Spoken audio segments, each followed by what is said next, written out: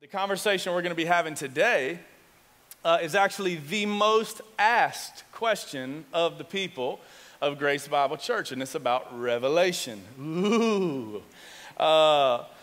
Revelation was the most asked question of all the folks that were here at Easter weekend. Now, there was a variety of questions about Revelation, but a lot of people just wrote the word Revelation on their card. There's definitely a lot of mystery that surrounds Revelation, so we're going to talk a little bit about that today. But before we do, I told you that each week before we get into our main topic of discussion, that we would answer a couple of other questions that didn't make the cut, if you will, that there just weren't enough people that asked those questions for us to talk about it in the large, as a whole sermon, but definitely important questions for us to answer. So here's a couple of the questions that didn't get asked as often. One of these might be your question, all right? Great question right here. So we've got Jesus, God, and the Holy Spirit.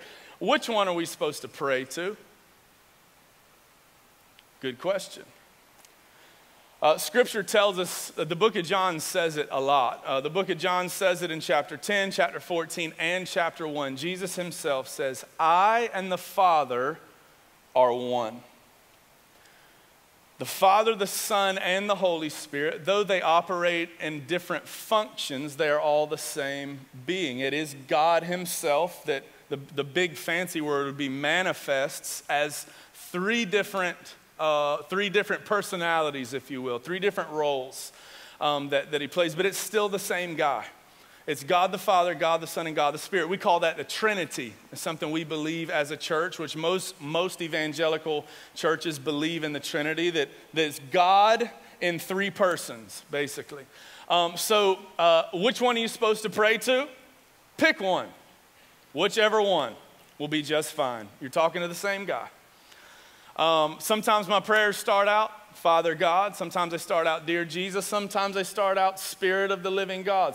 I just address God, a different person of God, different times that I'm praying, and that's okay. I will say that oftentimes my prayer end, quote, in Jesus' name. And that's really just because we see all throughout the New Testament the power that is in the name of Jesus. And we are even encouraged in the New Testament to pray in the name of Jesus because there's power in that name. Philippians chapter 2 tells us that at the name of Jesus, that every knee shall bow in heaven, on earth, and under the earth, and every tongue will confess that Jesus is Lord, that God gave him a name that is above every name. So while I may pray to God differently, or to God the Father, Son, and Spirit, I typically in my prayers in Jesus' name, and so I encourage you to do the same. I hope that helps clarify that particular question. Another question, this will be the last one we do before we dive into Revelation. I've actually heard this one a lot over the years. It's a great question. It says, if God's word says, quote, by his stripes I am healed, or we are healed, why are not all who ask healed? Great question. I'm glad you asked.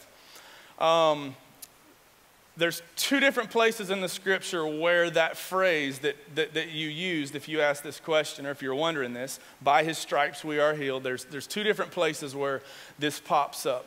One of them is in Isaiah chapter 53, verse 3 through 7. And it says this, it says, he, Jesus, he was pierced for our transgressions.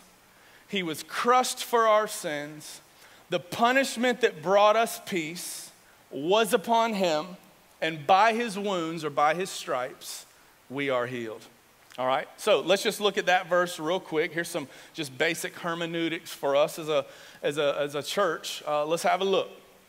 Or I should say exposition, probably a better word. So he was pierced for our transgressions.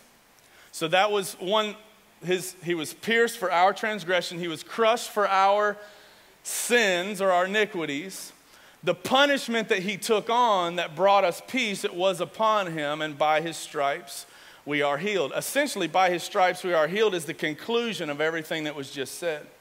To say that Jesus paid the penalty, he took the lashes for us, so that whole passage didn't have anything to do with our physical healing, did it? It had to do with healing us from transgressions and sins. What he's talking about is Jesus paid the price so that we could not be healed physically, but so that we could be healed spiritually, which is immeasurably more important than feeling better or than having that disease that you are carrying go away. There's a disease called sin that runs a whole lot deeper, that has eternal consequences. That's what Jesus came to heal. We also see a similar passage of scripture in 2 Peter chapter 2. I'm going to just start in verse 21. I'm kind of jumping into the middle of the conversation. It says, for to this you have been called, O Christian, because Christ also suffered for you, leaving you an example that you might follow in his steps when you are suffering, essentially is what he's saying. He committed no sin, neither was any deceit found in his mouth. And when he was reviled, he did not revile in return. But when he suffered, he did not threaten, but he continued entrusting himself to him, God, who judges justly. He himself bore our sins on his body on that tree that we might die to sin and live to righteousness. By his wounds or by his stripes, you have been healed. What's that passage talking about? The exact same thing. Every time we see that phrase, by his stripes we are healed in scriptures, it is not a timeless promise from God that because of what Jesus did for us that we're going to get physical healing every time we ask for it. But it is a promise that if we would turn to Christ, if we would repent and surrender our lives to Christ, that the price that he paid would in fact set us free from the disease of sin, that we would be spiritually healed, and that's the promise. But let me ask you a question, Grace Bible. Is God still in the miracle healing business? Or is that just some Old Testament thing? He's still a healer. It is so much a part of who he is. What I don't know is that I can't guarantee when and who and how God is going to bring a healing. But as you well know, not all of us get physical healing this side of heaven, do we? One thing is certain, that all throughout Scripture, that God, just like in this passage I just read to you, that God uses suffering for his glory. That's not the pretty stuff of Christianity that we hope to hear when we come to church. We want to hear about how, no, God wouldn't want you to suffer if you're a Christian. That's not true. Jesus himself suffered. I mean, he was the centerpiece of all of Christianity, and he suffered. And Isaiah says that it even brought God pleasure to crush the sun, because he saw the greater good that was going to come out of what was happening on that cross. So I want you to know that even as James says, that God wants to use our suffering for his glory. And yes, God is still in the miracle healing business, so keep praying towards that in your life. But I hope that you can get to a place in your faith that you're not thinking that praying for healing is going to arm twist a yes out of God, but that you get to a place in your faith where you know that whatever God decides for you in your journey, that you are still going to give him glory with everything that you are. That is the ascent of faith that we need to aim for, okay? So, but I do know that many of you, I mean, as many as folks have heard me talk about this weekend, I know that many of you are probably carrying some pretty significant infirmities in your life, whether it be physical, emotional, spiritual, whatever. Listen, you're not on your own. We want to be a part of that journey with you. We want to be obedient to James chapter 5 as the elders of the church, to anoint you with oil and lay hands on you and pray that you may be healed, just out of obedience to God. And then we'll leave the rest up to him. I hope that helped answer that question. If you have any other questions about either one of those two, be happy to have a private conversation with you about it. But now let's talk about revelation. This, as I said, was the most asked question of all the people here at GBC. Revelation, definitely the strangest book in all the Bible. Okay, let's just be honest. Let's get on the same page here. It's strange. It's really strange when you read it. It doesn't really make sense at face value. Like there must be something more that we need to know about it. Revelation is probably also the book of Scripture that is surrounded by the most speculation and the least amount of understanding. There are brilliant minds who love God, who have surrendered themselves to Christ Jesus, who totally disagree on the translation of Revelation. And a lot of that is because God speaks to us through pictures and images to reveal what it is that he's trying to reveal. So we wrestled over kind of how to handle this weekend, how to answer some of these tough questions in Revelation, because honestly, the deeper we go to answer some of the questions, the deeper we're going to have to go in order to answer even more questions. So the right way for us to approach this as a church family this morning is we want to talk about two major things as it pertains to the book of Revelation. Number one, I'm hoping that you leave here with a right understanding of the context of the book of Revelation and the right understanding of the purpose as to why God gave it to us. All right, so there's probably three major, for those of you that have even given Revelation a try, I would guess that there's probably three major categories of people in the room today, of those who have given Revelation a try. Category number one, that you feel like you have a pretty good handle on it because of popular media. Case in point, the Left Behind series. How many of you have heard of that before? The book, the movies, Left Behind. So those of you that really engross yourselves in those books and watch those movies, you probably feel like you've got a pretty good handle on kind of end times talk and what's going to happen. Let me just tell you on behalf of Tim LaHaye, the guy who wrote those books, that those are all fiction. While they are motivated by some truths, the point of those books is not to reveal truth to you. It's fiction. The reason why Tim LaHaye wrote those books, I actually knew him personally for a season of my life. He was a board member of an organization that I served on. We ate ham and cheese sandwiches on a park bench twice. And he would talk about this. Like, he wrote this stuff not to try to reveal truth to people. He wrote this to try to set the hook in people that wouldn't dare darken the doors of a church to hear actual biblical truth. If he can catch them in a movie theater or with a top-selling book, it might spark enough interest in them to actually come in to a Bible-believing evangelical church to hear the truth of the Word of God. But the Left Behind is all fiction. Okay, now some of it might play out like that, some of it might not, but that wasn't his point. The point was he was trying to narrate and animate what God's Word says so that it reaches a mass audience to get their attention. So that's probably group number one. Most of our understanding is based on movies we've watched or books that we have read. The second group who has given Revelation a try, you probably read it once, got weirded out, and don't plan on ever picking it up again. Group number two. Group number three, you've read it 100 times and you obsess over it. You can't even flip on the news now without looking through the lens of Revelation when you watch the morning news, thinking, oh, there it is, and you start Facebooking with some scripture of Revelation next to it.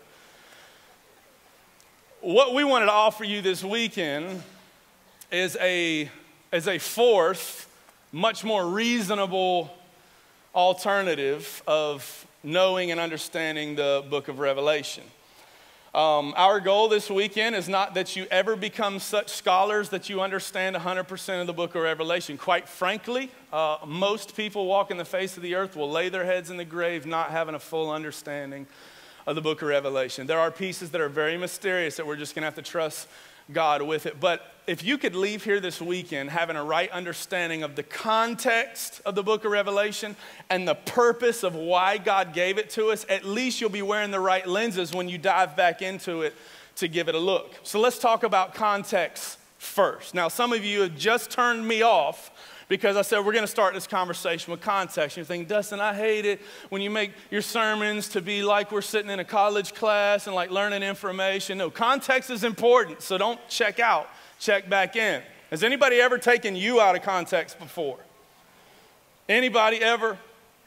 Maybe. Okay, maybe they even quoted your words exactly. Maybe they didn't just foul up everything you said. Maybe they actually said exactly what you said. However, they interjected their own facial expressions and vocal inflections into what you said, totally changing the meaning of what you meant. You hear what I'm saying? Stuff can get thrown way out of context if you just have the wrong look on your face when you say it, can't it? Imagine how God must feel.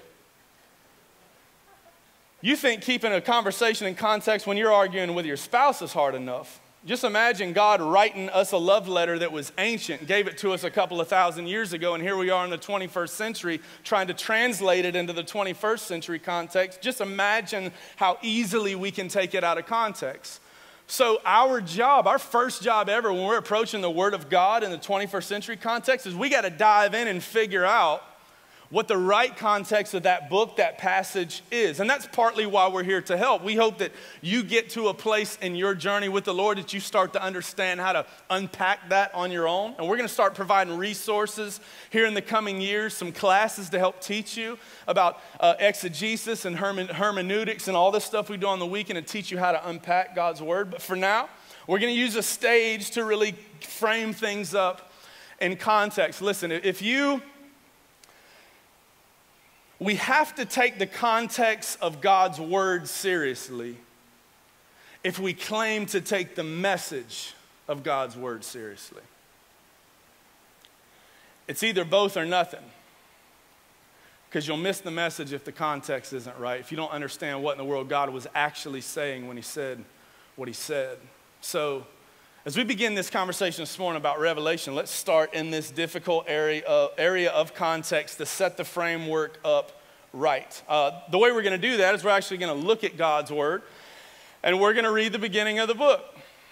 Revelation chapter 1, verse 1 through 8 will set the tone for what the whole rest of the book is about. So let's check this out together. Chris, would you mind grabbing me a bottle of water out of there? I think I left my cup in the men's bathroom. Here you go. Revelation chapter 1, verse 1 through 8. This is going to be interactive. I want to hear from you, so get ready to respond, okay? This is the revelation of, you say his name. Something tells me heaven says it with a lot more enthusiasm than you just did. Thank you, sir. Listen, this is according to Philippians, this is a name that God has given that is above every name. This is the name that one day every knee is going to bow and every tongue is going to confess that this guy is Lord and Savior over all. Hitler will be in the crowd. Everybody will be there confessing that Jesus Christ is Lord. This is a big name right here, the biggest name in all of eternity. It split time right in half. So let me read this again. This is the revelation of, you say his name. Jesus Christ. I felt that one. Which God gave him to show to his servants the things that must soon take place. He made it known by sending his angel to his servant John, who bore witness to the word of God and to the testimony of, say his name, Jesus Christ. Even to all that he saw. Now, blessed is the one who reads aloud the words of this prophecy. That would be me. And blessed are those who hear it. That would be you. And who keep or obey what is written in it. That will be all of us. For the time is near. Now, John to the 7 churches that are in Asia, grace to you and peace from him who is and who was and who is to come, and from the 7 spirits who are before his throne, and from, you say his name, Jesus Christ. The faithful witness, the firstborn of the dead, the ruler of the kings of the earth, to him who loves us and has freed us from our sins by his blood and made us a kingdom, priests to his God and Father. To him be the glory and dominion forever and ever. Amen. Behold, he is coming with the clouds, and every eye will see him, even those who pierced him, and all the tribes of the earth will wail on account of him. Even so, amen. I am the Alpha and the Omega, says the Lord God, who is and who was and who is to come, the Almighty. If my count is correct, Jesus' name or references to Jesus in the first 8 verses of Revelation showed up about 25 or 6 times. Jesus is the central figure in all of creation and all of God's word, and that doesn't change when we roll into the book of Revelation. He is the central figure of the entire book. This book's all about him. Believe it or not, it's not all about us. This is about the Lord and Savior, Jesus Christ. But now one of the problems is when we step into examining this book, we totally disregard that first section that set the tone to let you know that Jesus is the central figure of everything that you are about to read, who he is, what he has done, who you are as a result of him. And we look at the book of Revelation through the lenses of it being about us. Literally, our big takeaway when we dive into the book of Revelation all too often is, what can I do to make sure that I don't take the mark of the beast?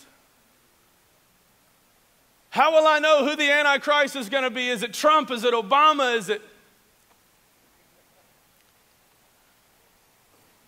I heard that there's supposed to be a rapture. If so, what's going to happen? When's it going to happen?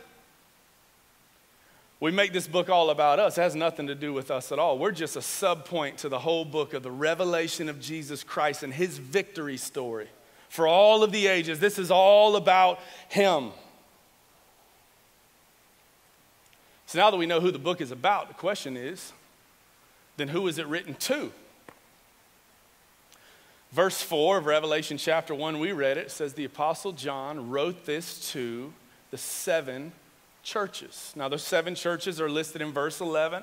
We'll look at that a little bit later. But yeah, believe it or not, that Bible that you hold in your hands, the Bible that we're reading together this morning, it was written by a bunch of dead guys to a bunch of dead guys. This Bible, this holy love letter of God was not written to you, but it was written for you. But in order to understand what in the world God is trying to say to you, we have to understand what in the world he was saying to them. He was writing to the 7 churches. We need to get out from under the illusion this morning that Genesis through Jude were books written to those people back then that we can learn from by reading it, and that Revelation was written to us. No, that's not true. Revelation was just as much written to them as Genesis through Jude. Now, in Revelation, there are some things that have happened, that are happening, and that will happen. So there's definitely some things in Revelation that pertain to us that wouldn't have totally pertained to them. But one thing I can tell you is, if what you are perceiving when you're looking at the book of Revelation would not have made sense to them back then, chances are you're probably missing the whole point of whatever it is that you were looking at in the book of Revelation. Now, this is really important as it pertains to every single book in the Bible, but especially as we're looking at Revelation, because this is the one that, again, when we flip on the morning news and we see the devastation in the world around us, that we immediately think, oh, which verse in Revelation does this one have to do with? And you can see how quickly we can throw things way, way, way out of context. This might be news to some of you guys.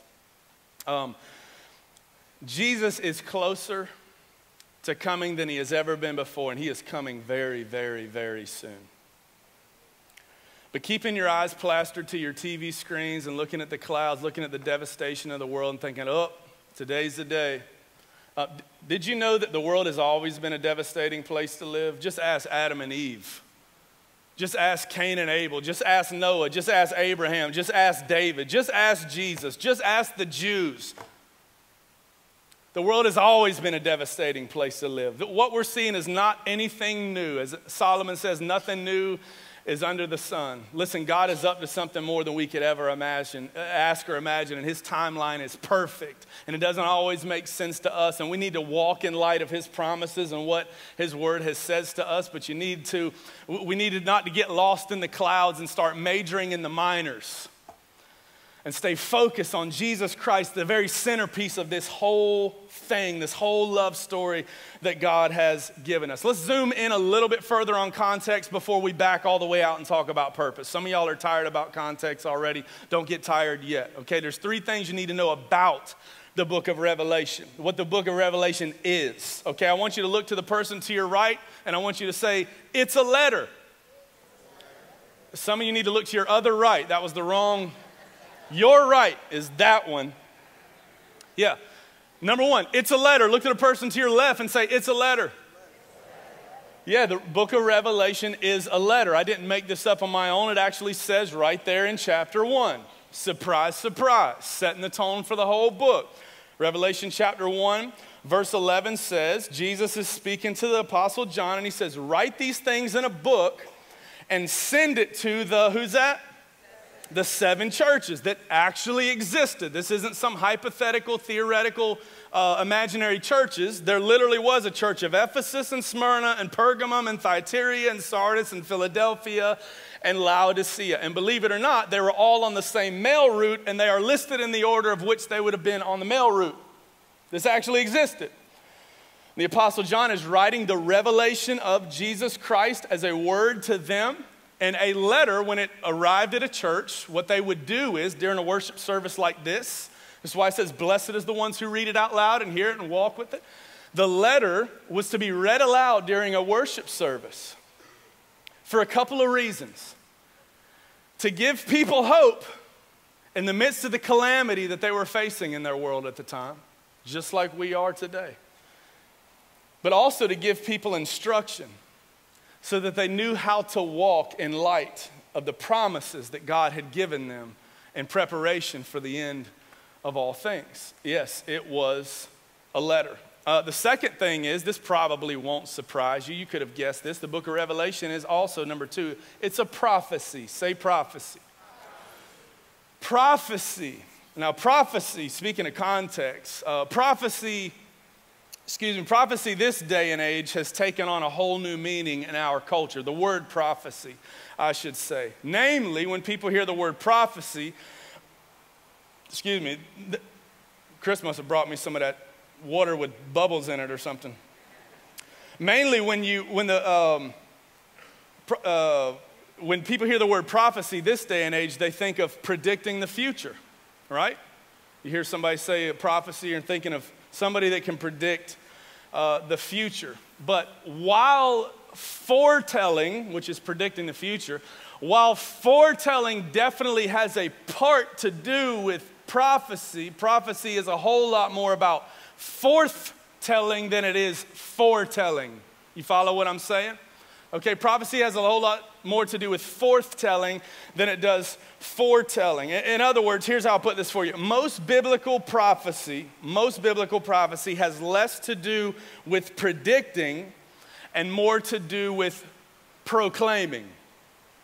Here's how we see and we know that Revelation is about that as well. We read that in verse 3. Blessed is the one who reads aloud the words of this prophecy or this proclamation. And blessed are those who hear it and who keep it or obey it, what is written on it, for the time is near. It's really hard to be obedient, to hear and obey something that was predicted. But we can definitely hear and obey something that has been proclaimed, if that makes any sense. To speak the truth as it is, that would be proclamation. So that's 2. Number three, you'll like this word. You've seen movies all about this. There's a whole lot of zombie movies about this right now. Number 3, the book of Revelation is not only a letter, it's not only a prophecy, but it is an apocalypse. Fancy word. Apocalypse. That just feels good to say it. Say apocalypse. Apocalypse, yeah. Now, when most people hear the word apocalypse, this is yet one of those things that has been kind of thrown out of whack in our culture. When you hear the word apocalypse, you think of a time period. Specifically the end times or the zombie apocalypse or whatever. You think of it like that, but apocalypse actually comes from a Greek word. Here you're going to learn some Greek that you'll remember this one, okay? The Greek word for apocalypse is apocalypses. There you go. There's your Greek for the day. What apocalypses means, what they meant in this book right here is an apocalypse means that to unveil, to show, or to reveal. That's what it means. This is where we get the word revelation. It means that something was revealed. And so this is what the book of Revelation is. This is God revealing something to us. I get this from chapter 1, verse 1 and 2, for those of you that wanted a scripture reference. This is God revealing something to us that we need to know in light of his glory and in light of our current situation as those who are walking with him. But now the interesting thing about this particular apocalypse, this particular unveiling or revelation, is that God chose to do it using pictures and images and illustrations, and that's when it gets really confusing. This is why context is so important, and this is why I said earlier, if what you are perceiving out of the book of Revelation is not something that would have made sense to the original audience that it was written to, you have probably missed the point. Understand that most of these images we see in the book of Revelation that we get hung up on and confused with, most of those images don't make a whole lot of sense to us. We can't connect to those things emotionally. Honestly, when we hear about the angels that have eyes all over their heads and heads like lions and oxen and 6 wings, and we're thinking, this does not look like the heaven I wanted to go to. This looks more like a horror flick. We forget, we're not accustomed to how that imagery plays into our world, but we forget a basic, simple truth that these people would have understood in that time. I've talked about it several years ago. We did our series called The 8 Things Biblical Writers Thought You Knew. One of those things was, when you're reading these ancient Hebrew and Greek writings, that in their world and their culture, they describe things as function over form. That's how you remember it, function over form. Where in our world, we describe things form over function. If I told you to describe me, hey, what did you see when you were at such and such a place? You would describe to me the form of things. You describe what it saw, what it looked like, what the weather was like. You would tell me what it looked like. But in their culture, they wouldn't describe what it looked like. They would describe what it did. All right, now that may be unclear. Let me try to clear it up like this. Let's go back to our little angel analogies. Angel with eyes all over his head, 6 wings, and head like a lion or head like an ox. And it's like, whoa. We see something in our heads like, wow, angels are hideous beasts. I don't really know what angels look like, but I'm confident that that's not what they look like, because again, they were describing function over form. They weren't trying to tell you what it looked like. They were trying to tell you what it does. These angels, they have eyes all over their head, meaning they are constantly aware of what God is telling them to do, beckoning them to do, and they've got plenty of wings that are ready to serve to carry out his will at any moment. They're describing what the angel does. Here's one that's a little bit easier. We understand all throughout God's word, even in the book of Revelation, that Jesus Christ died for our sins, to pay the price for our sins. Now, the book of Revelation describes Jesus as the Lamb of God. We use that imagery enough in the church that if you've grown up in church, or if you're not new to the conversation, which I know some of you are, that when we describe Jesus as the Lamb of God, you don't get a picture of Jesus being a sheep, because you just know how that analogy plays into the truth of God's word. Keep in mind when you're looking at the book of Revelation, this is really important to keep at the front of your mind. The truths of Revelation should always be taken seriously. The truths of Revelation should always be taken seriously, but they shouldn't always be taken literally. The images. Whether angels have eyes all over their heads, I don't know.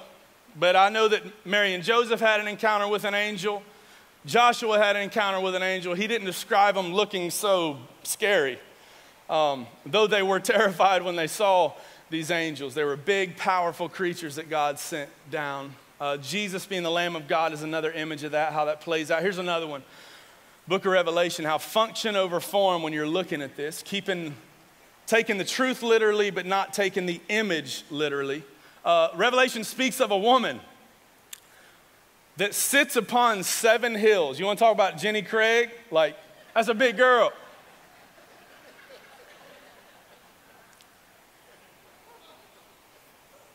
Function over form. They're not trying to describe to us that there's some woman so large in the book of Revelation that literally that her butt spreads to multiple mountain peaks. No, it's not it. It's actually describing the city of Rome that was built on 7 hilltops. Just another simple example. Now, we could literally go on with these for hours, and these are a lot of fun, playing the illustration analogy game, and honestly, that's where most of us get hung up. So I don't want to just leave you hanging. This isn't the main point of the book of Revelation, but this is definitely a tool to help. That's why I want to bring it up. But we wanted to give you a resource before you leave here today. It'll be at the info booth on your way out of here. I wish I was smart enough to produce this on my own. I'm not. This was actually written and produced by a guy named Dr. J. Scott Duvall. And he produced this thing that we're given to you, and it's called The Cast of Characters in the Divine Revelation, the Cast of Characters in the Divine Drama of Revelation. And in this, it's almost like a glossary. So he takes like some of the big images that create a lot of confusion, things like the beast from the earth, the great cities, the four living creatures, 666, 144,000, the seven stars, the seal of the living God, all the things that don't make a whole lot of sense to us in our culture. And he breaks it down in layman's terms and gives you scripture references so you know exactly what it is you're looking at while you're reading it, okay? So this is our resource to you. They'll be sitting on the info booth on the way out. I'd encourage you to grab one of these. This will be helpful. And again, if you have other questions as you are studying through it, we'd be happy to answer your personal questions privately instead of talking about it in the large scale in here. So that's probably enough about context. Let's back out of that and let's talk about purpose, because this is the whole reason why God gave it to us to begin with. Since we are so far removed from the original writing of the text, we have to spend a lot of time on context. But let me tell you, the purpose, what the people in the first century, those 7 churches, what they would have heard when they read through this is what I want you to hear today. The purpose of the book of Revelation. How many of you like to read, by the way? Book readers in the room? Excellent. I'm going to take a wild stab that most of you that read books or even listen to audio books, that you don't diligently read through the whole book and stop right before the last chapter and just put the book away. You don't do that, do you? Yeah, you may stop way early, but you're not going to get that far. You're not going to be on the edge of your seat through every chapter of the book and then just leave the last one undone. Why? Because that's when the prince slays the dragon to rescue the damsel in distress. That's when the princess kisses the frog and he becomes a prince. That's when the soldier becomes the war hero. Like, this is the culmination of everything that the book has been building up to. This is like the shining moment, the grand finale. This is the part that you're excited about and you're biting your fingernails off to try to figure out what's going to happen. Like, how's this thing going to end? This is when the whole meaning of the whole book gets laid bare before your eyes. And let me tell you, the Word of God is no different. It is framed up exactly the same way. The book of Revelation for us is the grand finale to the whole story. This is when the hero of the day steps in and fixes everything, rights every wrong, becomes the valiant warrior who wins.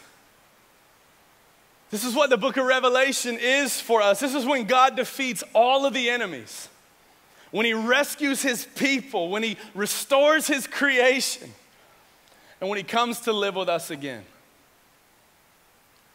This is when God, King victorious, when God wins. He could have done it last year, last month, 10 years ago, 100 years ago. But yet God the Father is up to doing something. There are many souls in the world still wandering aimlessly and lost, and it is by his grace that he waits on sending Jesus. It is by his grace that he tarries before coming to get his church, because there are so many lost that need to hear the good news of Jesus. We need to pray for them, but eventually God will wait no longer and he will come and get his church, his bride, those faithful followers of Jesus Christ, and God will win. He's going to set the record straight. He's going to fix every broken thing. He's going to heal everything wounded and fix every disease, and he's going to set things right finally for his glory. And for the church, the followers of Jesus, for our good. I want you to see, though, how Revelation contrasts to the book of Genesis. This is the story of humanity. From in the beginning, God created, to the final end of Revelation, when we are in a new heaven and a new earth with the Savior Jesus and God the Father and all the saints for all of eternity. And I want you to see how God contrasts between Genesis and Revelation, this victory story that he is planning on and participating in, that you and I get to be a part of. Genesis chapter 1, God creates the heaven and the earth, and in no time it is cursed by sin. But in Revelation 21, he creates a new heaven and a new earth where sin is nowhere to be found. Genesis chapter 3, Satan introduces sin into the world, but in Revelation 19, Satan and sin are judged by God once and for all. Genesis chapter 3, sinful people are ashamed of God's presence. But in Revelation chapter 2, the people will see his face. In Genesis chapter 3, sin brings pain and tears, but in Revelation 21, God comforts his people. He removes their pain and he wipes away every tear. Genesis chapter 3, the people rebel against the true God, resulting in physical and spiritual death. But in Revelation chapter 20, God's people risk death to worship the true God and thus experience real and authentic life in him. Genesis chapter 3, sinful people are banished from the presence of God. But in Revelation 21 and 22, those who are in Christ Jesus, God will come to live amongst them as his people. Genesis chapter 11, sinful people are scattered, but in Revelation 19, God's people unite around his throne to sing his praises. Genesis chapter 6, a flood of water was used to destroy wicked humanity, but in Revelation 21 and 22, God quenches our thirst from the water of the spring of life. Throughout the whole Bible, Satan deceives and accuses humanity. But in Revelation chapter 20, the devil will be thrown into hell and will be tormented day and night forever and ever and ever and ever. Since the days of Genesis to the very own lives that we live right now, things have been really messed up. But in Revelation chapter 21, Jesus shows up on the scene and he says, "Behold, I have come to make all things new." Genesis chapter 3, sinners were exiled from the Garden of Eden, but in Revelation 19, followers of Christ are invited to the marriage supper of the Lamb. In Genesis chapter 3, death entered into the world, but in Revelation 20 and 21, death is put to death once and for all. Man, this is good news. Yes, the book of Revelation is all about hope. And yes, the wicked will be judged, and yes, Satan will be dealt with, and yes, the unfaithful, those who weren't followers of Christ, they will be eternally condemned, but that is not what the book's about. This whole story is about the hope that we have in the central figure of the whole story, and that's Jesus Christ. This whole book is a reminder to the persecuted church, to those of you that are wearily going through this battle called life, that you are worshiping faithfully and you are following the King victorious, and that he reigns still on the throne and he's in control of all things, and he is coming back to set the record straight. You just need to hope and wait on him in that. And this is about hope, and this is really, really good news. I can't say it enough. For all we know, Jesus might have just went to the stables of heaven and started brushing down his white horse. For all we know, Gabriel might be in the band closet getting his trumpet out, shining that baby up. For all we know, the angels in heaven might have retreated to the locker room to put on their battle armor. For all we know, God's already given the commission and everybody in heaven's just lining up to break heaven wide open and come and get his church. Because it's coming, and it's coming soon. And I can tell you that I know that because Christ Jesus himself has promised it over and over and over again, not only in the flesh, but throughout his word. And God has made a lot of promises throughout history, and he has kept up with every single one of those promises. Just ask history, just ask science. They're just catching up to what God has been doing for a long time, and everything that God has said in his word that is spoke of history is historically accurate. Everything God has spoken in his word about science has been scientifically accurate. Nothing in the word of God has ever been disproven. And so when he tells me, "Oh, faithful saint, persevere. Hang on. Keep pursuing me, keep worshiping me, because I'm coming back," I know for a fact that he is. And that time is coming soon. Big question is do you know him?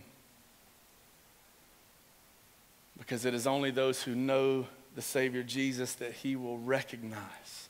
Your banner will be clear. that you are a saint of the living God? Do you know Christ Jesus as your Lord and Savior today? I would encourage, if you do not, would you find me and talk to me about that? I'm not going to call you down front or have you walk an aisle or pray some prayer.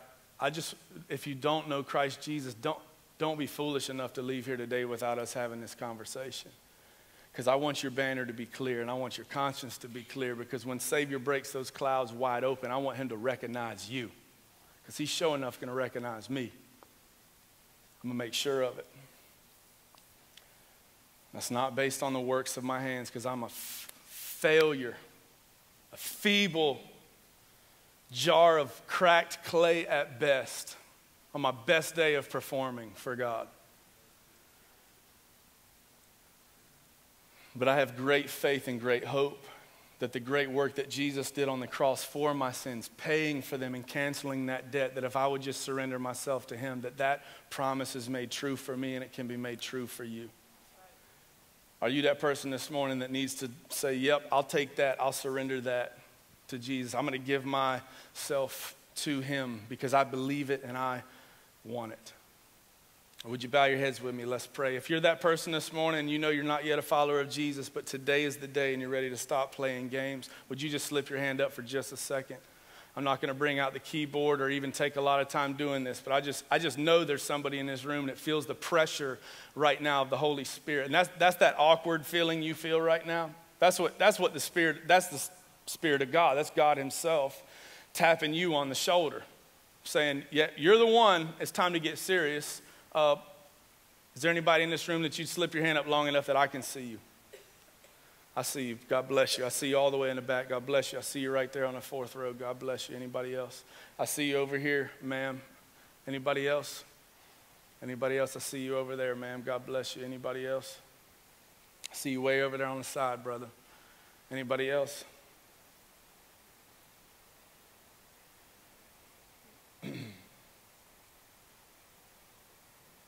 Anybody else? Chris, would you, or do, would you handle this for me, brother?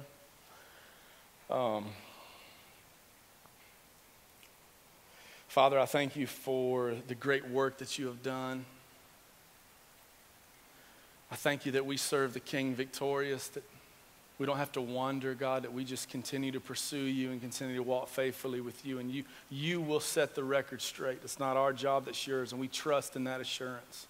We thank you for the hope that we have in Revelation, the grand finale of the whole love story of God to man, that you in fact win, that you conquer everything wicked and you make right everything that's broken. And God, we put our full assurance in that work that you are doing and have done on the cross through Jesus Christ, Lord. And we confess him as Lord God, and we confess him as our Savior. And I thank you for the 6 or 7 in here that have raised their hands in acknowledgement that they needed to make that transition from death to life and surrender themselves to this Savior, Jesus.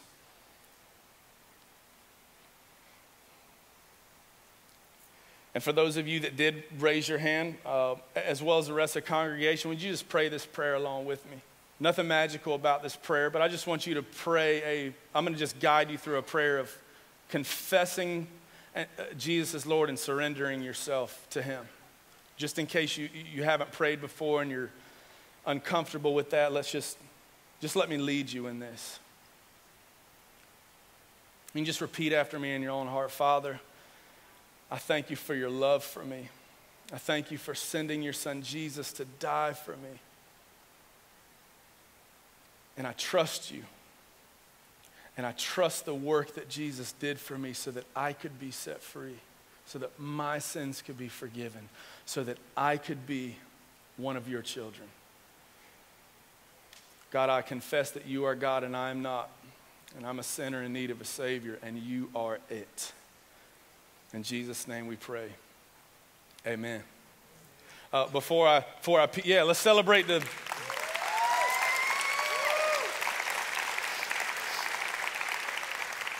Look at here. Let's end with this. Let's just fast forward to the end of the book, the end of the story. I'm going to read a little bit from you from Revelation chapter 1, verse 2 through 7. This is what's coming. This is good. This is really good. And I saw the holy city, the new Jerusalem, coming down out of heaven from God, prepared as a bride adorned for her husband. How beautiful. And I heard a loud voice from the throne saying, behold, the dwelling place of God is now with man. He will dwell with them, and they will be his people, and God himself will be with them as their God. And he will wipe away every tear from their eyes. And death shall be no more. And neither shall there mourning, nor crying, nor pain anymore, for the former things have passed away. But he who is seated on the throne has said, behold, I am making all things new. And he said, write this down, for these words are trustworthy and true. And he said to me, it is done. I am the Alpha and the Omega, the beginning and the end. To the thirsty I will give from the spring of water of life without payment. It will cost you nothing because Jesus paid it all. The one who conquers will have this heritage, and I will be his God, and he will be my son. That is good news, church, and that is...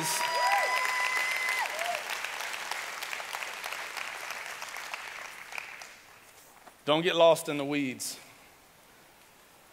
That is the story. The love story of God to man in Revelation. God bless you. We love you. We'll see you next weekend as we address a tough topic. Why does God allow bad things to happen to good people? We'll see you then.